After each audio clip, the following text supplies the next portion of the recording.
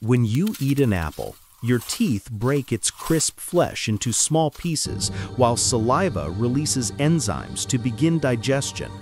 And as you swallow, your tongue pushes the fruit down the esophagus, where gentle peristaltic waves move it toward the stomach.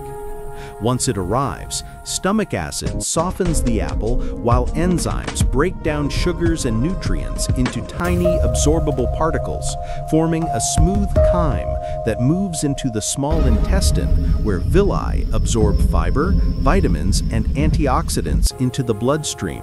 sending nutrients to organs, supporting digestion, heart health, and overall wellness, while fiber sweeps through the intestines, promoting smooth bowel movement, delivering good side effects, supports digestion, rich in fiber, antioxidants, regulates blood sugar, while avoiding bad side effects, bloating, gas, and dental issues when consumed moderately.